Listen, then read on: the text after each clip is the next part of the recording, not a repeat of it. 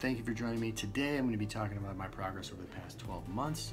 And believe me, the concept of pretending the last 12 months never happened has occurred to me. However, from a fitness standpoint, it really wasn't too bad. So let's get into it and see if there's anything that I went through this year that might be able to help you this upcoming year. So first, let's talk about what the original plan for 2020 was.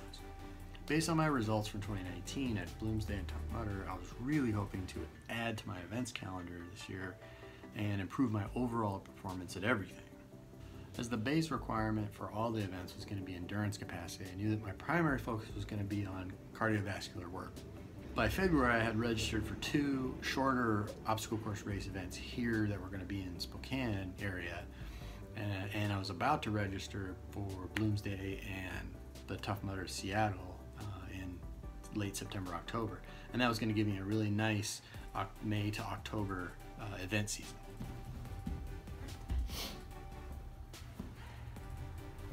As always, don't forget to like and subscribe for more videos. By April, I was running 2 to 3 days a week for an average of about 3.5 to 6 miles per run. So that's a nice base. And on top of that, I was doing 1 to 2 days extra of strength training on top of that. So altogether, 4 to 5 days per week of purposeful exercise training, which is good, and that's what you want. Strength training at home, I find difficult to get motivated to do. It's just hard for me to go down in the basement and work out. I did, during that lockdown, I did take the TRX from here and I set it up in my garage with some kettlebells, and that felt like I was going somewhere to work out, which, I don't know, psychologically seemed better. So if that's something you want to try, maybe, have it in that hidden basement back bedroom maybe isn't the best place for your home exercise equipment. Maybe you need to move it somewhere else where you get a little more sunlight, a little more interaction with it. Maybe it's a good way to kind of trick yourself into being motivated to work out. One thing I did do during that first lockdown though was I tried to work on and maintain my flexibility and mobility. Since you're not getting up and going many places a lot, then maintaining some degree of flexibility and movement capacity is important. If you're like me in this regard and you find working out at home difficult, try getting on the floor and stretching for 15 minutes. It feels pretty great, so it's self-reinforcing. Then add in 1 or 2 bodyweight exercises every week, and becomes a good way to get yourself into an exercise session. All that cardio would be made a lot easier if I wasn't carrying around a bunch of extra weight. Not that I'm huge, but at 5'10" and a half and 201, it's just extra weight that I don't need to be carrying. So I started tracking my food and my expenditure, my caloric expenditure, using my smartwatch and my FitnessPal. So the Garmin smartwatch tracked my expenditure, and then I was tracking my food intake with my FitnessPal on my phone. And between the two of them, I was able to maintain a really good, consistent calorie deficit every week. And over 12 weeks, I lost 19 pounds. So that was great. If that seems overwhelming, start with just one specific meal time that you can improve on. Or you can just forget about portions and track contents. Change what you eat first and then worry about how much of it later. Or you could forget about food entirely and just focus on your expenditure and just keep targeting a daily expenditure level that's above what your base caloric intake should be. Eventually you'll either make a change or you'll find that you need some added piece of information that will help get you to the change that you want to make. But it's just starting somewhere is really what's important. Be kind to yourself. Tracking food can bring on feelings of failure and shame. Push past them and keep your focus on the next meal, not the last one.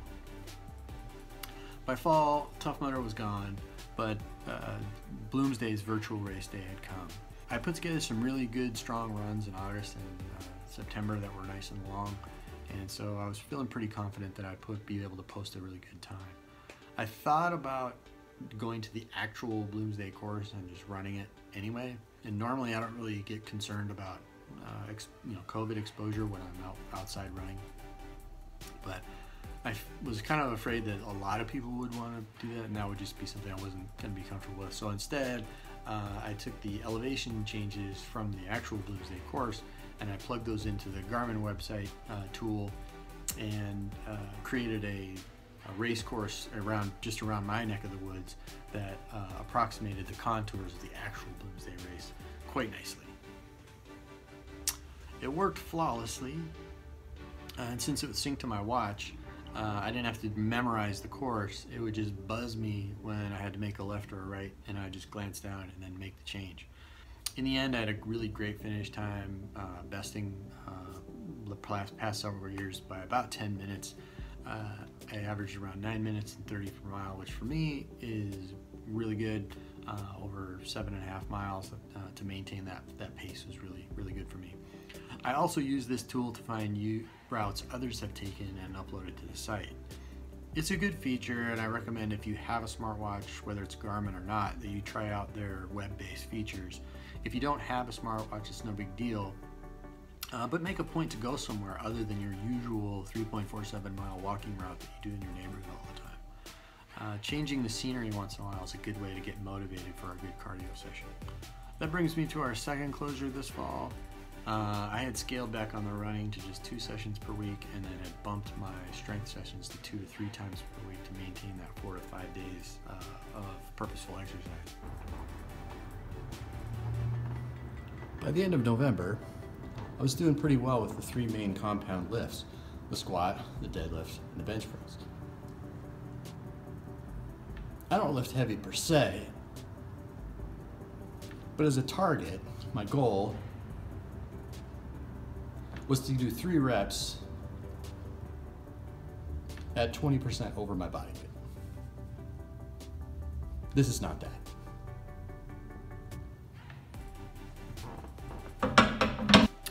To be honest though, by December, I didn't really want to lift weights anymore. I was pretty depressed for exercise in general.